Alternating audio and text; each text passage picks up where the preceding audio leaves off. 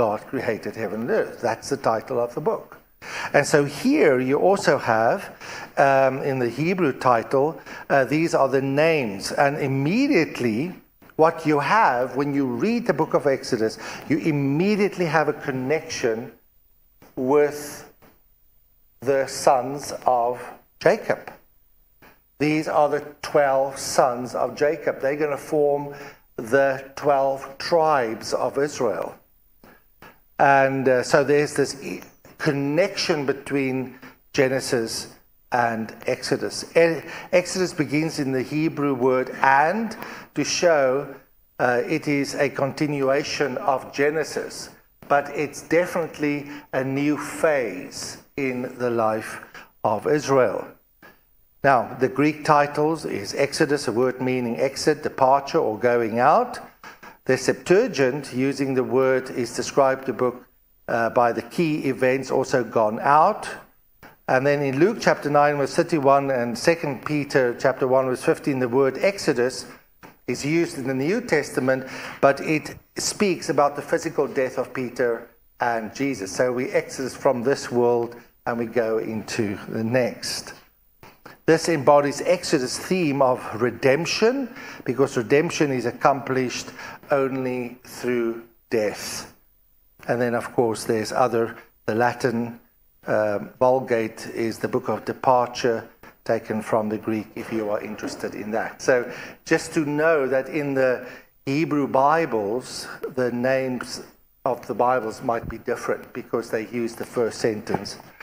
When it comes to author, and this is really where things start getting very exciting, there are many critics against the Bible.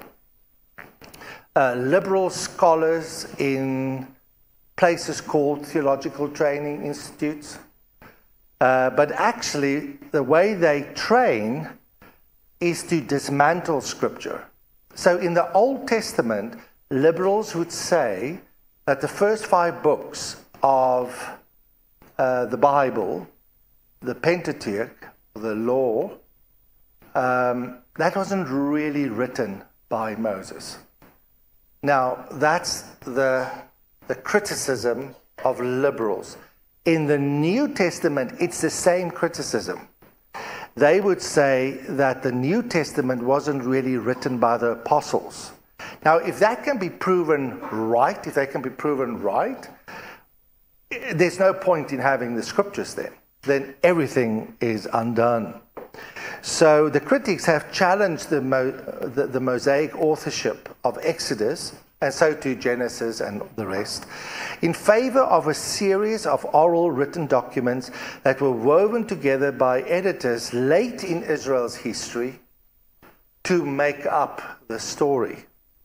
Their arguments are generally weak and far from conclusive, especially in view of the strong external and internal evidences that points to Moses as the author. Now, this might sound strange to you at first because maybe you've never sat in a theology class where you will do this kind of thing. But please bear with me and be patient with yourself. And when we talk about external evidences, we are talking about evidence outside of the book of Exodus, but in the Bible. Does it make sense what I'm saying?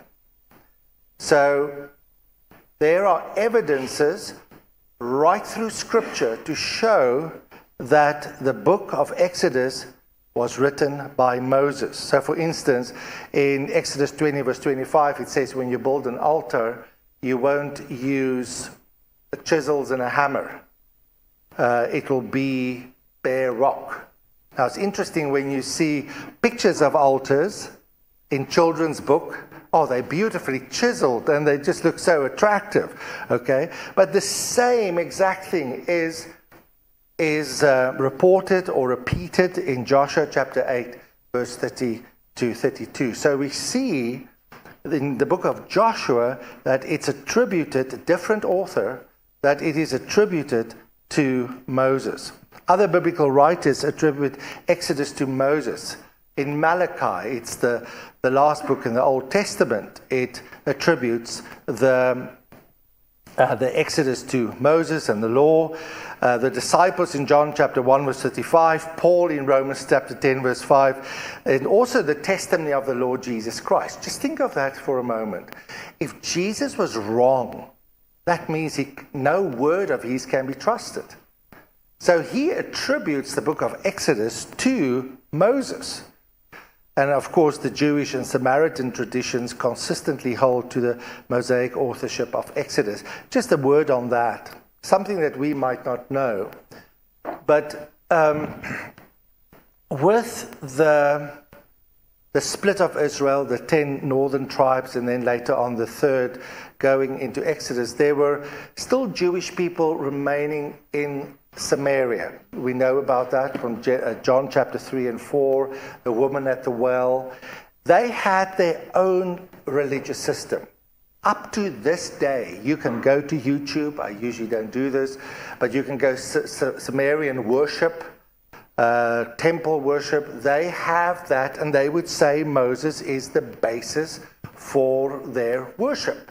And of course, we know also with the Jews, they kept all these things very pure. The Sumerians integrated it with other false religions, but the Jews seek to keep it pure. So outside of the book of Exodus, right through Scripture, you have that. And if that is wrong, then we can just burn our Bibles. The Bible is not true.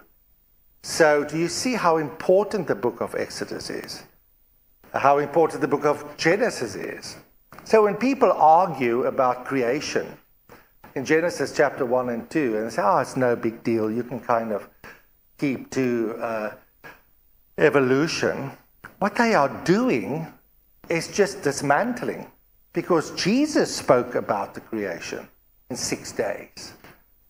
And he was speaking in a New Testament context, which means that the 6 days could not have been long periods of time. Jesus would have said it. He used the word for days a few thousand years later. So the moment we start tampering, bringing in our evolutionary ideas or trying to read the Bible through liberal scholars, we start losing confidence within the Scriptures. What about some internal evidences? Well, I will send this information to you, but let us turn to some text just to see inside of the book of Exodus. Exodus chapter 17, verse 8 to 14. We have direct attributes that are made to Moses being the author, and he is right there involved. In verse 8 to 14 it says, then Amalek came, fought against Israel and Rephidim. So Moses said to Joshua, choose men for us and go out, fight against Amalek. Tomorrow I will station myself on top of the hill with the staff of God in my hand. So we can see that Moses is recording this as the events happen. He's actually recording it, writing down, maybe in our modern day, diary form, and then later on, just before they enter into the promised land, he edits the whole thing. Israel has all the information. I mean, he had 40 years to do it. And some people would say it's just not possible. Do you think it's possible in 40 years? Oh, very much so. And guided by the Holy Spirit, he is giving this evidence. So we see Moses is very much involved in the text. And as these events happen, he records it. So Moses' usual procedure was to record events soon after they occurred in the form of historical, when they happened. And then it's clear from Exodus that he would later edit it. He will be an eyewitness. And also what you pick up just studying his insight, that Moses was an educated man. He had information about customs, about climate, about plants, about animals, the wilderness, he was at university in Egypt. He was trained in a pagan university. He was a very educated man. God prepared him and set him aside so that he would be the one who will write down this information for the future. Also, what we find within the book of Exodus, the proof that it was written by Moses, is that the style is consistent.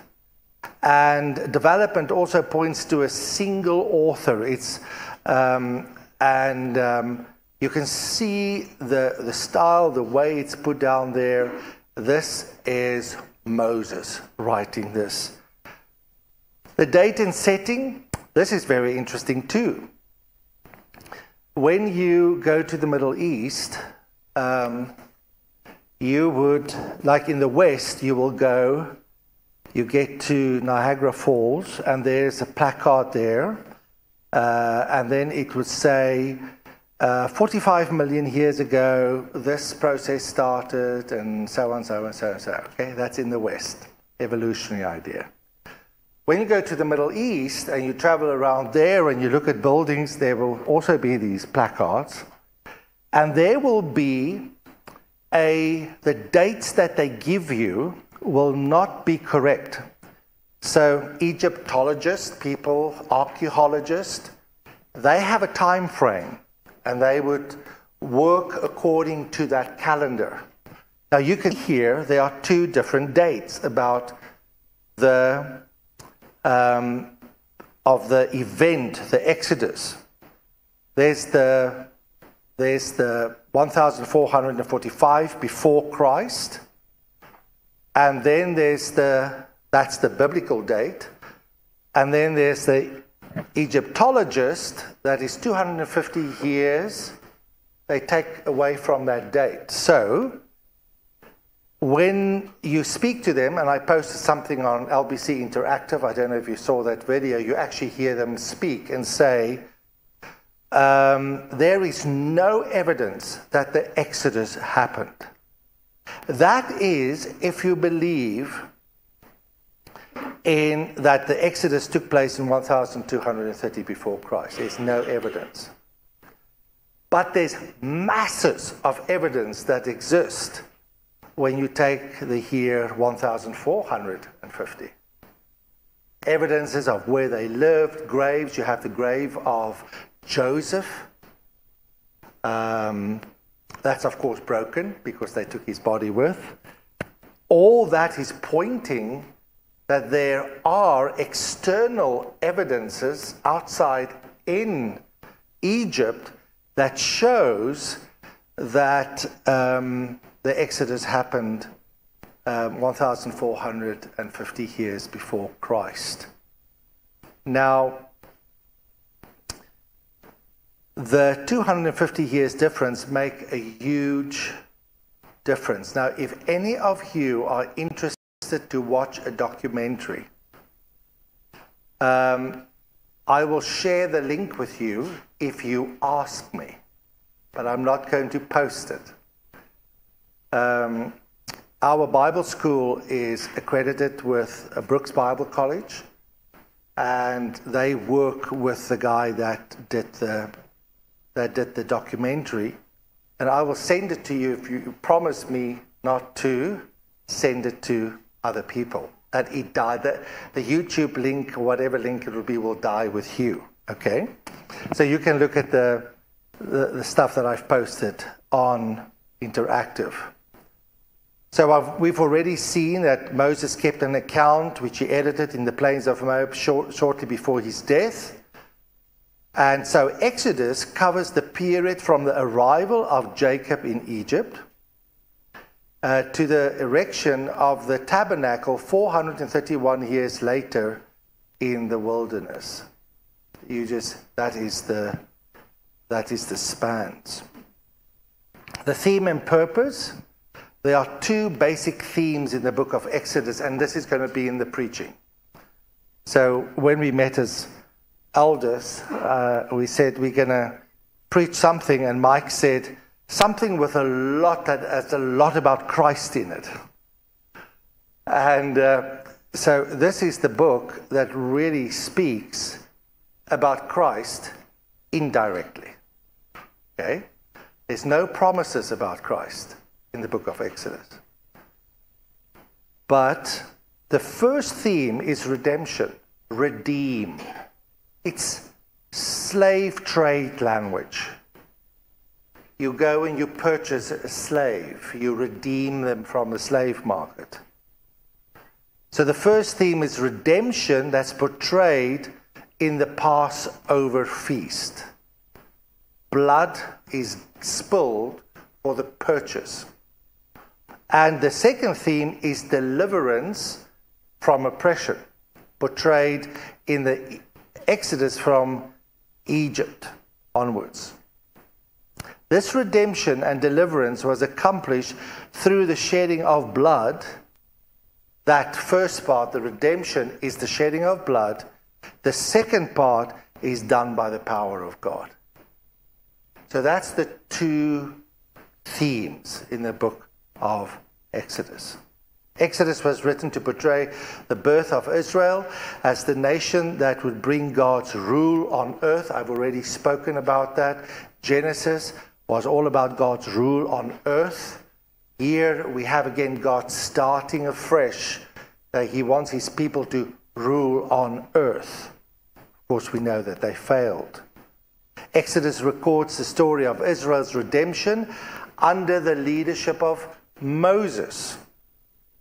So, when we talk about redemption here, we can't use a New Testament understanding of redemption because it's redemption under the leadership of Moses.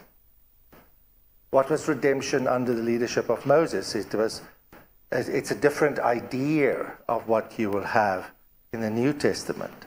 It also serves as where it exposes the falsehood of idolatry. And of course, it reveals that Yahweh is superior to all the so-called gods of Egypt. But one thing that's very clear is that Exodus teaches that God's people must be obedient. They must be obedient. For the redeemed and the set apart people of God is given instruction to obey. Here's a fact. If you do not obey Scripture, you're going to slide away. If you don't obey God's word, you are going to slide away and you're going to depart. You are going to leave. Obedience, we don't obey to be saved. We obey because we are saved. Obedience needs to happen out of thankfulness to God.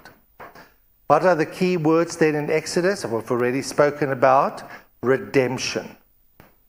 Listen how God communicates this. Therefore say to the children of Israel, I'm the Lord. I will bring you out from under the burdens of the Egyptians. I will rescue you from their bondage. And I will redeem you with an outstretched arm and with great judgments.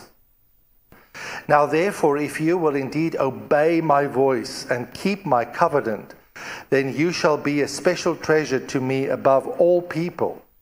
For all the earth is mine, and you shall be to me a kingdom of priests and a holy nation. Just think of this. The idea that God has was for Israel to be this example, this city on a hill, this light to the nations. It was, we've been redeemed, let the light shine, but not much light came out of Israel. There was not much light that came. Another the key chapter in the book of Exodus, the climax of the entire Old Testament is recorded in chapter 12 to 14. The whole story about the Passover, how God would, just the picture of a little lamb being taken in a few days into the house. And poor people, poor Israelites could share the lamb. And then this lamb will be killed, and the blood will be put on the doorpost. And you have this little ping of light going off. Here is an innocent victim saving lives through blood. And that is the central theme of the Passover. Now, we have to remember, they didn't say, there's Jesus. They didn't say that. This was the instruction given to them. This was pointing forward to something. Now, they already knew from Genesis chapter 3, verse 15, that the Redeemer was going to come, the seed was going to come. Here's another picture, and it's through blood that they are redeemed. They didn't immediately see the Lord Jesus Christ, but here was a kind of hint, a type that would come in the future.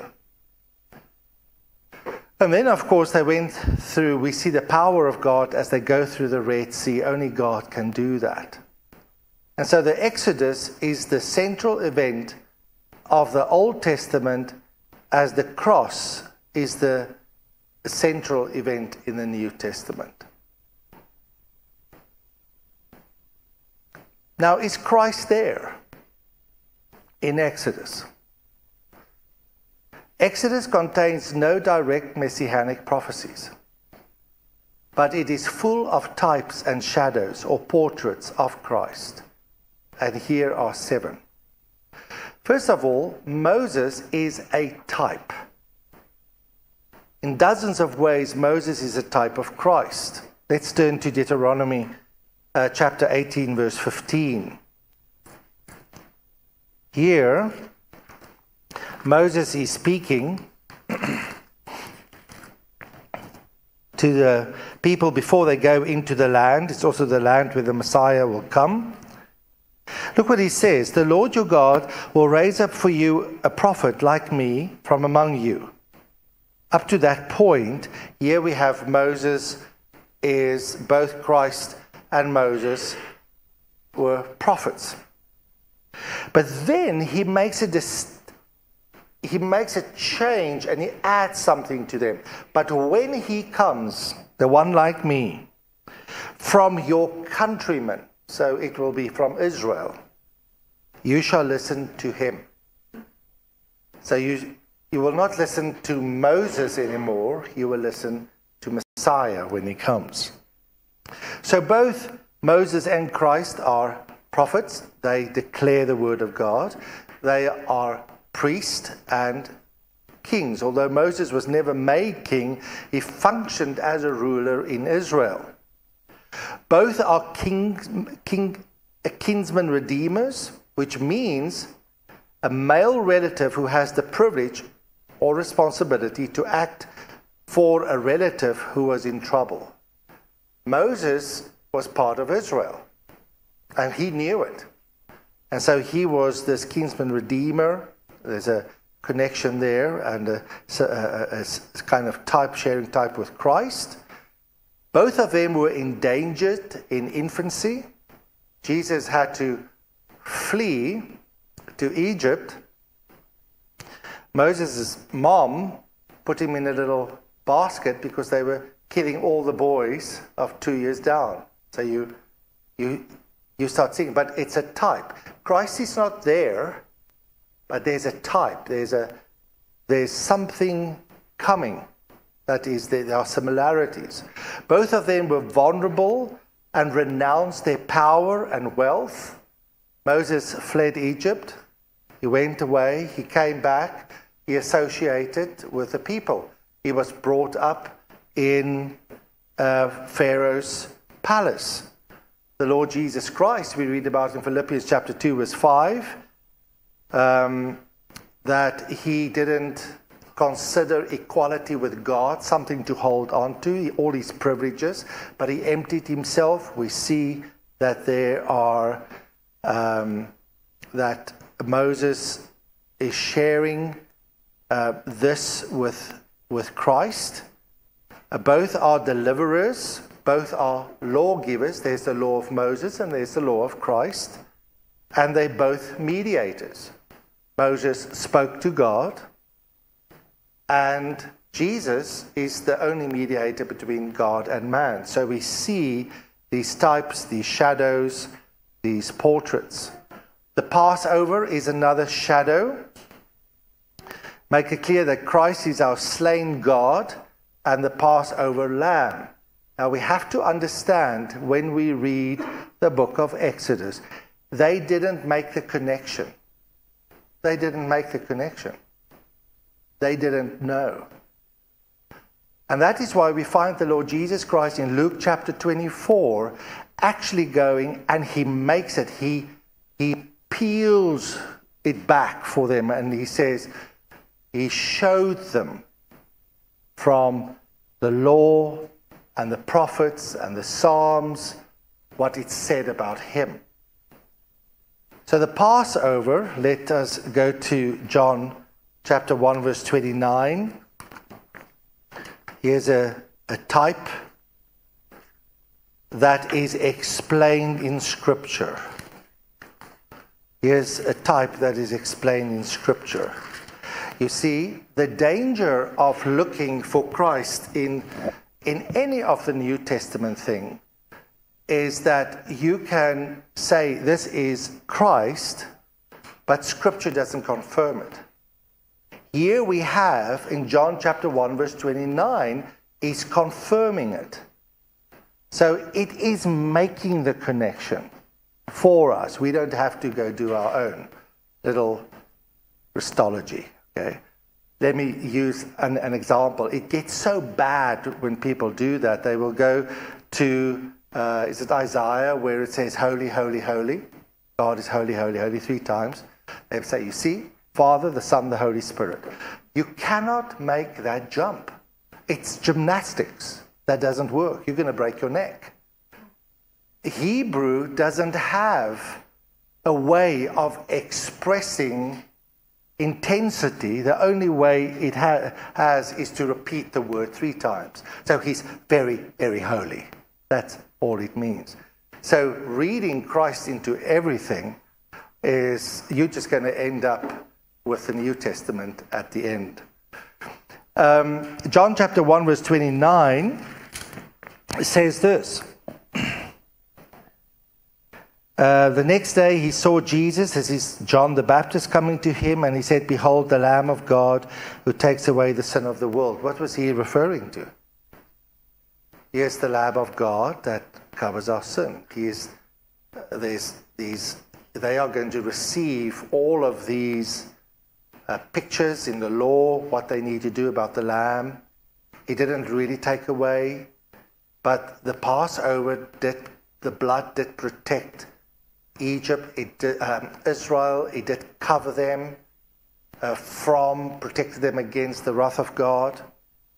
Then there are the 7 feasts. There are 7 feasts in the book of Exodus, and Silhia did a good job on Pentecost showing the one feast, Passover feast, the fulfillment, how Jesus fulfills those feasts. That will be there. The Exodus itself, Paul relates baptism to the Exodus event because baptism symbolizes death to the old and identification with the new. And of course, we read about the Exodus. They were baptized in the Red Sea. Then manna and water. Jesus makes this connection in John chapter 6, verse 31. The manna, he was referring to himself. Giving life and coming from heaven. John chapter 6 verse 31. Our father ate the manna in the wilderness, as it is written, he gave them bread out of heaven to eat. Jesus then said to them, truly, truly, I say to you, it is not Moses who has given you the bread out of heaven, but it is my Father who gives you the true bread out of heaven. For the bread of God is that which comes down out of heaven and gives life to the world. He's referring to himself as the manna. And of course, in 1 Corinthians chapter 10, we have that as well. The tabernacle was a structure, a movable structure, not a permanent structure, a tent that was built in the wilderness. And in John chapter 1, verse 14, John makes the connection, but we don't see the word tabernacle there, but I'm going to read it to you and then I'll explain. It says in John chapter 1 verse 14, and the word became flesh and dwelt among us. The word dwelt there is tabernacle. So immediately when you read John, okay. So the Bible is making the connection for us, referring to a type. So even the materials, the colors, the furniture, the arrangement of the tabernacle, even all of that speaks of the person of Christ and the way of redemption. The development is progressive from suffering, blood and death and beauty and holiness and the glory of God. And the tabernacle was really visible theology. Visible theology in physical form. If it was explained to Israel, they would have understood redemption. They would have understood that salvation, to be saved, it requires blood. It requires washing, which represents sanctification. All of these things. But, of course, what I love, this whole idea of the high priest and there are many of this is revealed in the book of Exodus in several ways. The high priest foreshadows the ministry of Christ, our great high priest. But it's different. It's not it was to communicate something that wasn't fulfilled. If you read the book of Exodus, there's kind of a unsettledness in the Old Testament. Because they are promised that the Messiah will come, but nothing is fulfilled. Nothing is permanent. I mean, the animals don't really take away, the blood of sheep doesn't take away our sin, and it's so costly.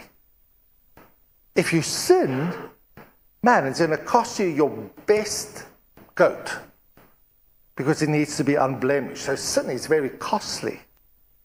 So there's a cry, there's an expectation, but this doesn't really fulfill. And so when you read the book of Exodus and when you hear preaching on it, you need to hear that frustration. Because it's the old covenant, it's not the new covenant. It's only with Christ when he's the once and for all sacrifice, the just for the unjust, where it's fulfilled. It is now brought about. The reality, the shadow has become a reality for us to trust in.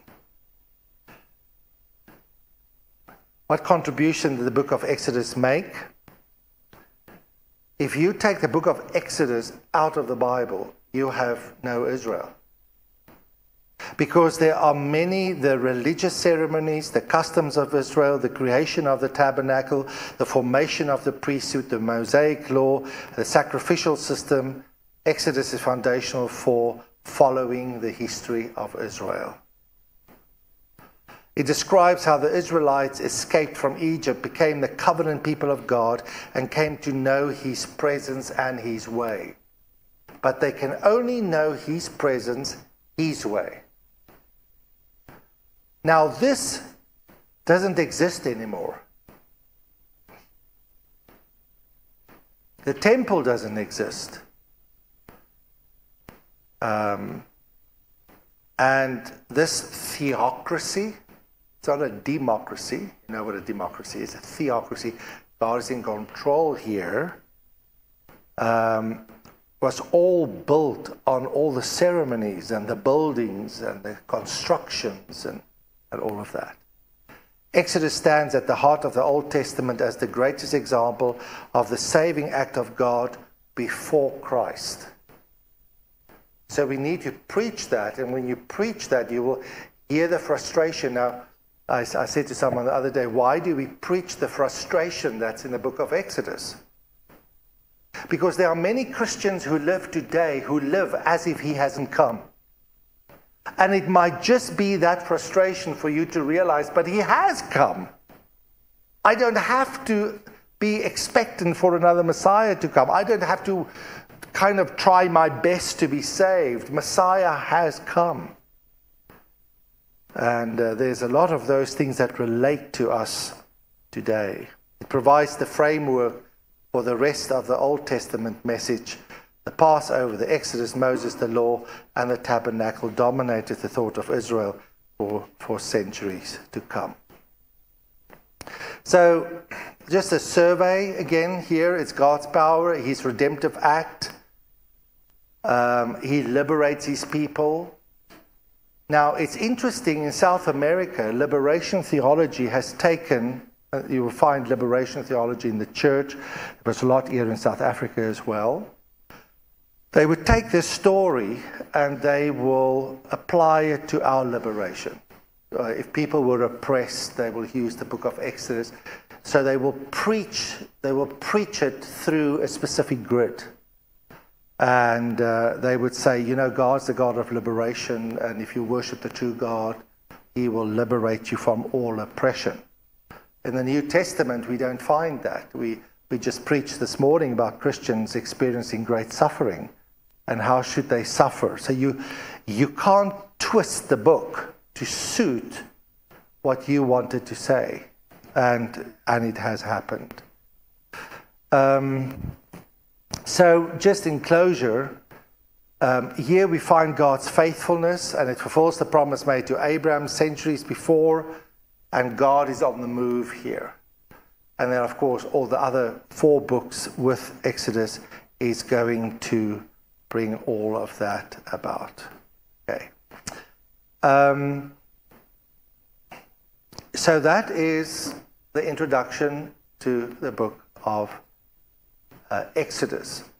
If you are interested in that documentary, just to look at how the world has adapted and refused to acknowledge the evidences that are there, please send me a link. I was just talking to Mike before we began.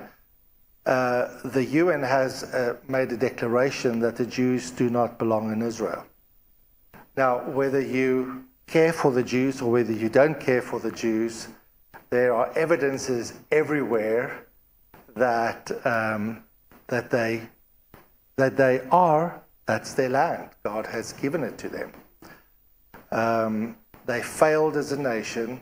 They need to come to know the Lord Jesus Christ as their Savior, even though there are many who want to rebuild the temple and they want to institute sacrifices and kind of establish a theocracy.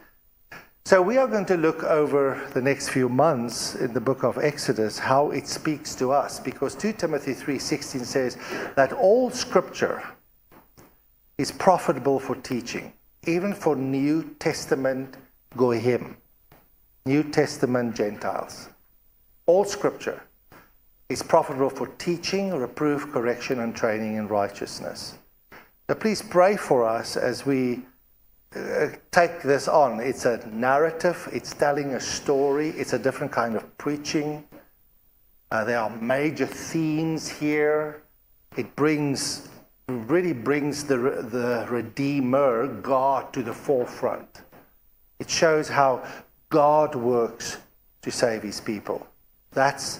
You see God. But, just think of it for a moment. This is my closing thought. Every verse in the 5 books of Moses and right in the Old Testament has what is called a fallen condition focus. Every single verse. I'm going to explain it. It means that all of it, every single verse refers to this point, makes a statement. We are fallen and we are in need of being redeemed. The whole Old Testament is like that. So every single verse has that DNA in it. We are fallen people. Mankind is fallen. Their condition is a fallen condition. That's the focus. That's why it's written for our attention. And Paul makes this statement in Romans chapter 3. We can conclude that all men, whether a Jew or Gentile, and then he says, everyone's fallen. And he concludes, how do we as Gentiles know that the Jews are? Well, we just read Exodus. We read the Old Testament and we see, I'm just like them. I tend to leave the God I love. And he needs to bring me back. He needs to redeem me. I need to know his word. He takes the initiative to save me. And so that would be that's really the mesh that keeps the Old Testament together. It's that fallen condition focus. And you need to understand that in order to read the Old Testament. They're fallen, they're waiting for redemption to come. Redemption came, but it wasn't the redemption. It was redemption, and we're going to see God in the midst of that. Well, why don't we pray, and then we can go directly into having some fellowship. Father, we thank you for your word. We thank you that you are the only Redeemer, the Savior of the world. Thank you for your kindness. Thank you for the mercy that you show us, keeping away from us what we deserve, and stretching your hand out to us who don't deserve it, making us yours, not because we've done anything, but because you have thought it out. You have made a decision yourself. We thank you for that. And as we enter into the book of Exodus and we see all the names and the rich history, as it moves towards Christ coming to save people, we pray that we may understand something about the expectation, that we may understand something about the expectation and things, knowing we are God's, but it's not really working as we wish it would. Just a costly system of blood and sacrifice centered around the temple with laws. So we pray, Lord, that we will, through the restrictions and the unfulfillment, develop this great thankfulness that Christ has come, that he has saved us, that we are his, and he has promised that his redemption is enough. We pray this in Jesus' name. Amen. Thank you so much for an unusual evening and being here and listening to some of this information.